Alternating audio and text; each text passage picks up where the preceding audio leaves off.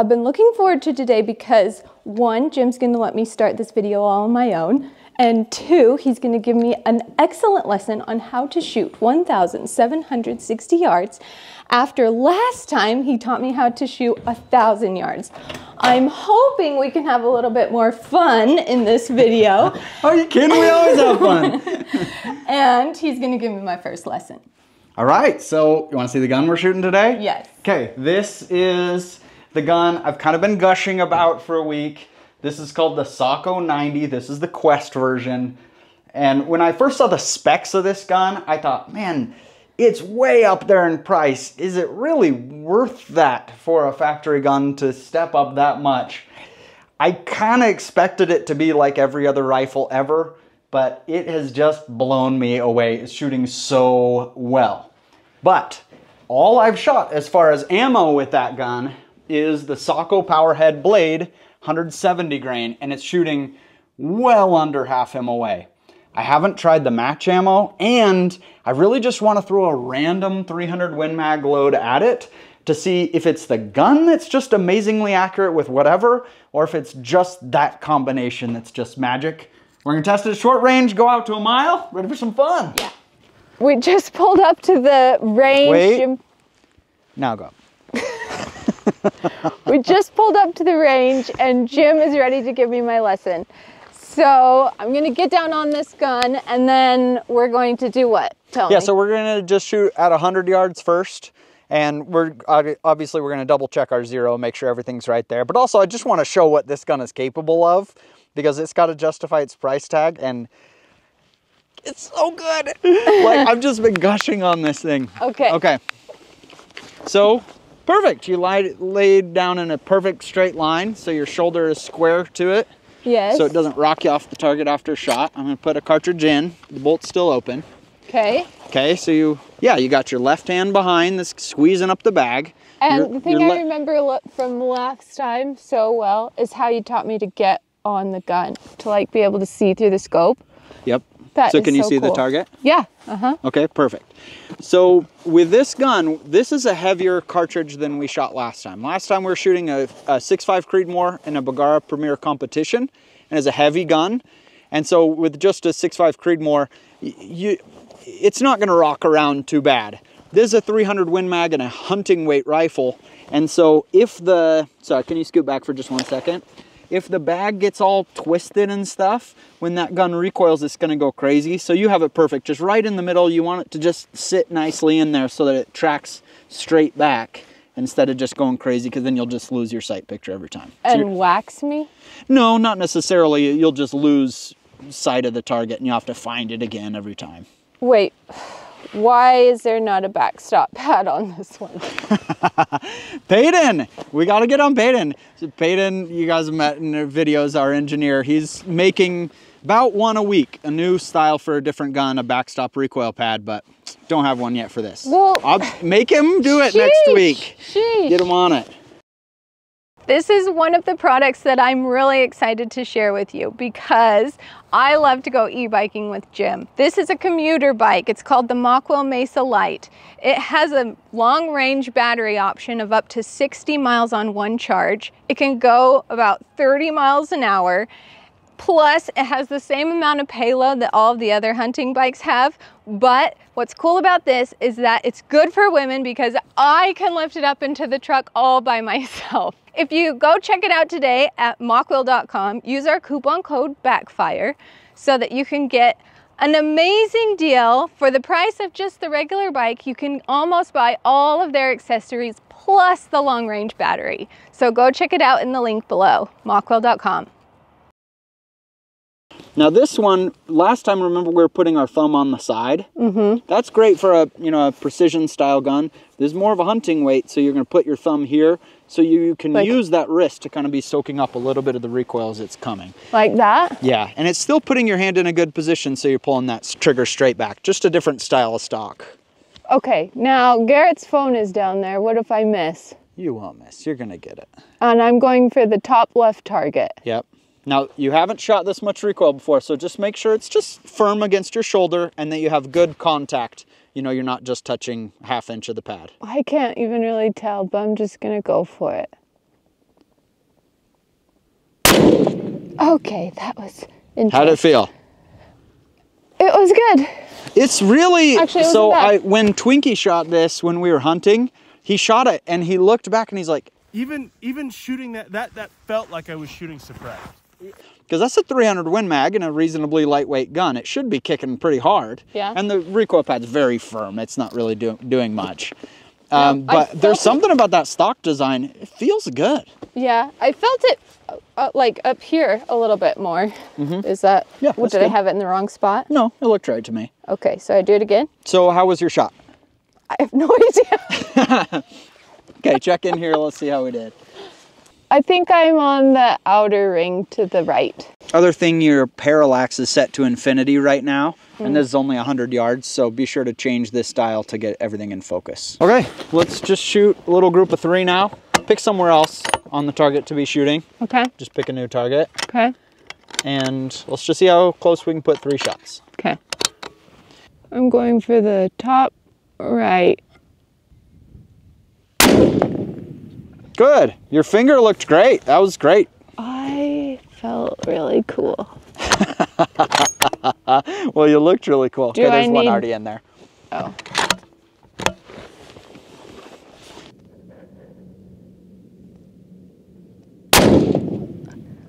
Okay, that one kind of hurt. Oh, it did? Yeah. I just need that backstop pad. Gotta have it. Gotta have it. Okay, this one's gonna go right in the middle, actually. I can feel it. Okay, here we go.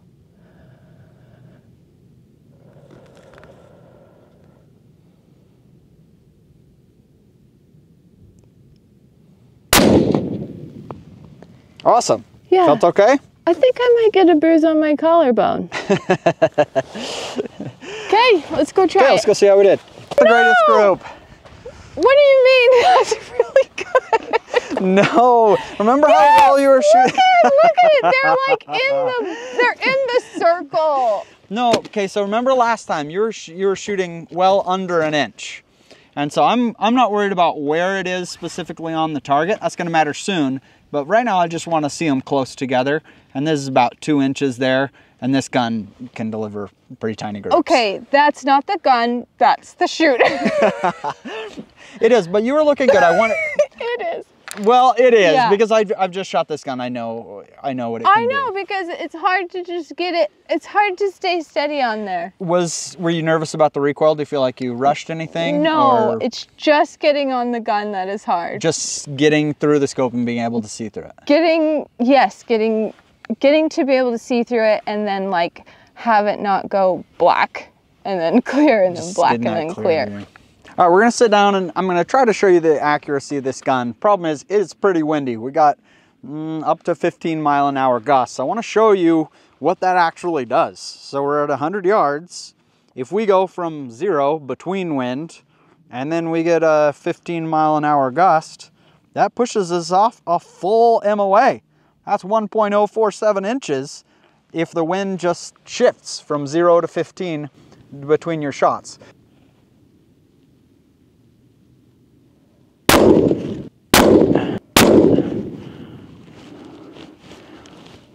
Yeah, that's what I'm talking about. There's a half-inch group right there. It is shooting good out there. Let's come just one, click to the right. We're ready to start stretching this out. Okay. Ready for some fun? Well, yeah. Let's just shoot the 1,760 yards. I'm just hoping I get on the target. You're gonna do good. Okay, we have no wind right now. Let's take advantage of it. So we have, our first target is at 488 yards. It's an IPSC target, so it kind of looks like a man. The problem that most people have is, so put it on that IPSC target and range it and tell me what number you get. 544. Okay, the reason you're getting that is because you're trying to aim at the target. And if you miss just barely to the sides, you're shooting way past it. So now aim at the base of the target, like where the metal stand hits the ground underneath the target.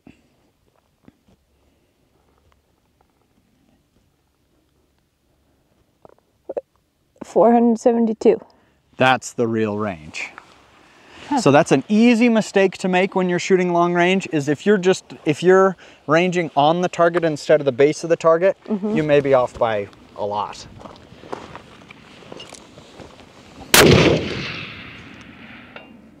Impact! I hit it! You crushed it. Well done. Heard it. That's right. That was good neat. job. All right. Okay, we've been kind of toying around with it the whole time, but we got to talk about this gun, give an actual review. So this is the Sako 90 Quest.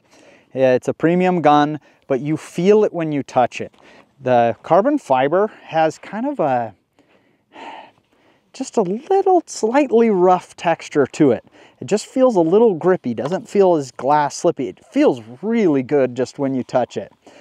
I love the stock. In fact, I might say it's the best stock design I've ever shot for a Magnum rifle. The reason that I like it is that you get to put your wrist in there to kind of soak up a little bit of the recoil. If you just have your thumb to the side, yes, it gets you to the right finger position to pull the trigger, but also now all the recoil is just coming back, and we just want to use as much body as we can to stop it. I will say that after the recoil, nearly every time I'm aimed to the left of the target because we're kind of slipping off that hand. So it maybe in practice didn't work as well as I would thought, because we are kind of slipping to the left, but at the same time, we're closer to the target after the recoil than I would normally expect to be. And so I'm pretty happy with it. I love the feeling of it. Adjustability is incredibly simple for both length of pull and the comb. Push a button, down and up. Really good system, totally solid. Love that. It has sling swivel studs, which I don't love seeing. I wish we could have at least gone to some QD flush cups or some Picatinny here, both in the back, but this one is at least a little bit hidden. The problem is you have your bags, and if you get these sling swivel studs, they punch holes in your bags. I don't know how many bags I've ruined because of hunting rifle sling swivel studs. The trigger is nice and light. It's going just slightly under 2 pounds. It's Sako's own trigger. Feels really, really good. It feels like a much more expensive trigger. The action is flawless. It has fed every single time perfectly. When you look at the gun, you say, I mean, it looks cool, but how could it be worth that price until you start to shoot it? I know we have, you know, a new shooter that the recoil feels a lot. It's a 300 Win Mag with no break. For me, you know, shooting a lot, this gun I feel like mitigates the recoil really well for the cartridge that it's in. This is a 24.5-inch barrel. It does come threaded, of course, so you can put a suppressor or brake on it if you'd like to. But I kind of have a rule when a gun is shooting, you know, when we're down to half minute or something in a hunting rifle, I don't want to touch the scope. I don't want to touch the muzzle device. I don't want to change anything at all because it's working. And I know that it can be rare to find a hunting rifle that can shoot like that. So I can experiment and see what they do, but that's why I haven't really. Now, the one thing that I was concerned about when I first got the rifle is I was a little bit concerned about the finish. It looks gorgeous having all that just naked carbon fiber, right? The reason that a lot of companies want to paint their stock, carbon fiber stock, is because if there's any imperfection in the weave, it shows, right?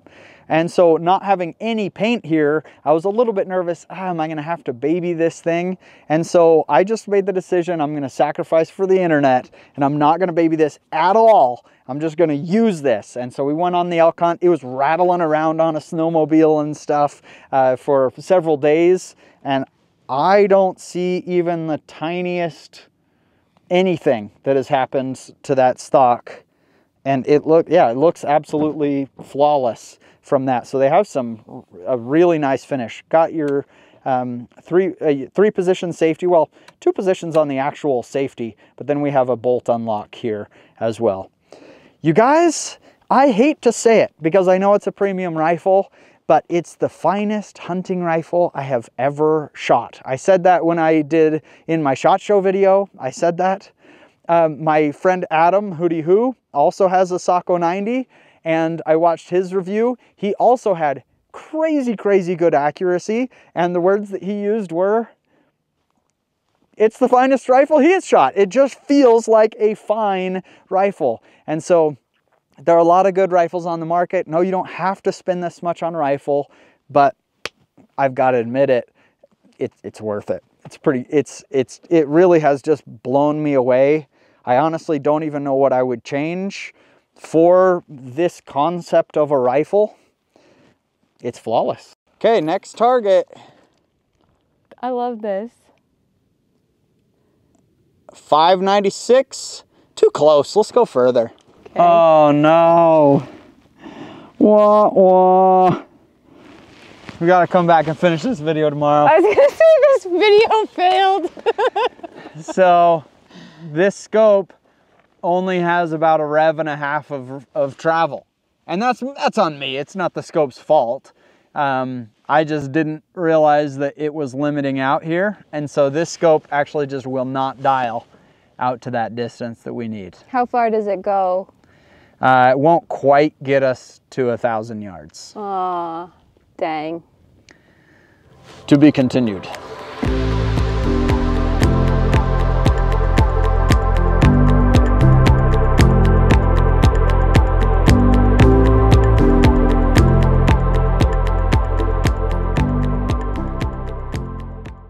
All right, Geodois, this is the Sako match ammo. We switched to this because it's shooting 250 feet per second faster. And I actually took the time to shoot some decent groups with these things. And it's shooting just almost as well as the Powerhead blade. The Powerhead blade I was getting a little bit better groups with, but this thing is dang close. This gun is, I mean, I shot 4 groups back to back that were at ½ an inch, or one of the groups was 0.65. So we're gonna walk out 300 yards, 700 yards, 1,100 yards, and then we're going past a mile, 1,876 yards. See if we can get it done. New shooter out to that far. How you feeling today, Em? Well, I think No. Where's the confidence? I know, I'm feeling really good. Okay. But Garrett, look Okay, at show my this. shoulder. I couldn't believe that. Look at the bruise from shooting yesterday. I am nervous, and I think Peyton needs to make a backstop for this. The one thing I am saying, and you said this yesterday, and I should have corrected, this is a little bit too far in. I'd take your pad out a little bit more onto your shoulder. It's just a little bit more meaty here. Okay, here it goes.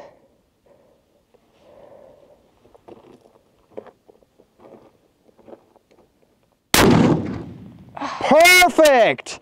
Perfect impact right in the middle. Ka-ching! Way to go! Yeah? Fist bump your husband. Nice! Okay. That was perfect. Dead center. Love it. Great. We flew the drone out there so that we can get some footage. Okay, we're gonna go to the next. Do you feel okay? Yeah. Oh shoot, did it hurt? It's okay. Sorry. Okay, Peyton, when you're watching this video, your boss would like you to make a backstop for the Sako 90. All right. Okay, we're going to 700. You ready? Woo! I'm jazzed. This is awesome. Jazzed? What just happened? I'm jazzed. I think my testosterone just dropped a lot. Our distance is now 721 yards, and your wind is going to be 7/10 right.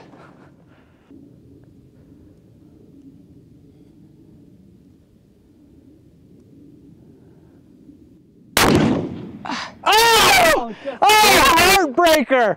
Oh, that was a heartbreaker. It was off by this far. Okay, let's send that one more time. That could have been just a bad wind call because the elevation was perfect. When the elevation screwed up, it's usually the shooter because we know the rangefinder's on if the app is correct. But when the windage is off, it's probably me. Okay, so let's cut our wind down to 4/10 right.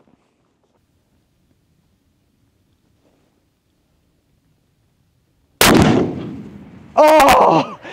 Oh! No? I mean, we were inches. All right, let's go ahead and leave that one because we know the gun is, we're on here. We're within inches of the target. Okay. So we're gonna call that good.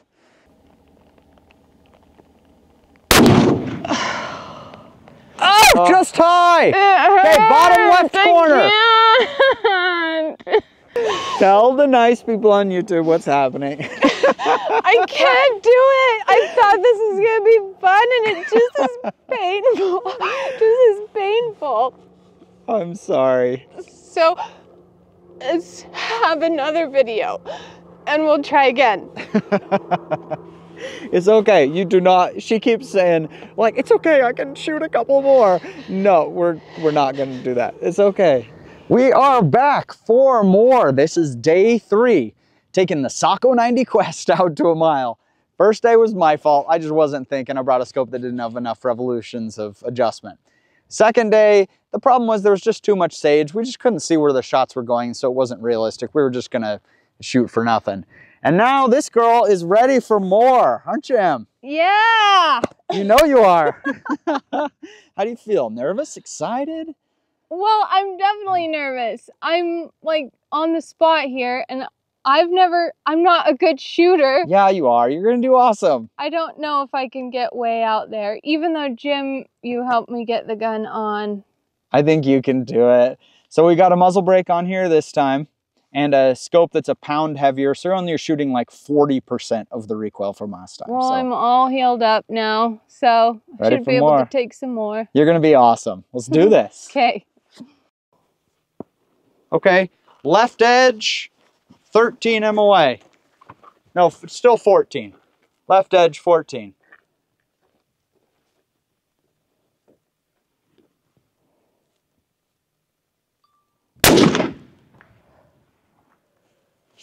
Oh, just left. So okay, close. Just left. You're just 1 foot left. Let's see if you got one. Oh, you do. Okay. Okay, go ahead. Send her. You're just go 1 foot to the right of that. Vertical was perfect. So close.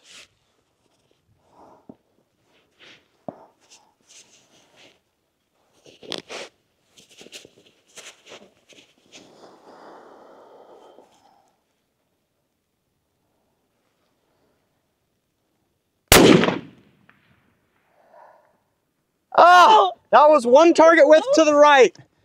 Come 1 target width left. Oh.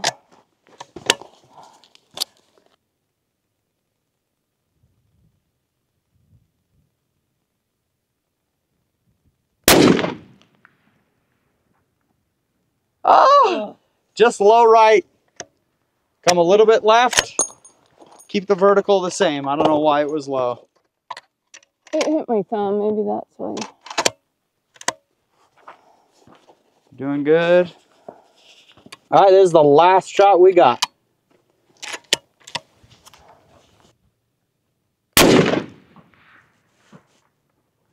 Oh, 10 feet to the right. Oh, we got defeated. That's all right, that was fun. So we couldn't quite pull it off. You had bullets just dancing around the target though. You were so close. I'm sorry. No, there's no I'm sorry. You did awesome. That gun was a little bit intimidating for you. You pushed through it and you were shooting really well.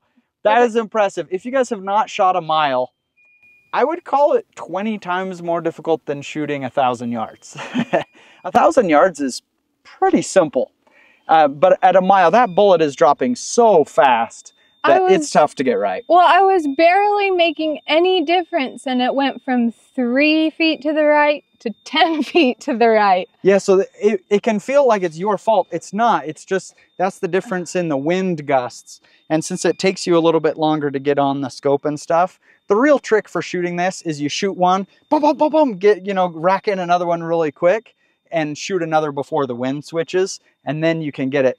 But if it takes 20, 30 seconds between shots, it's just tough. But so you were doing good though. I did spot my impact once. That's fantastic. Well, super fun. Thanks for joining us in this video. See you in the next one.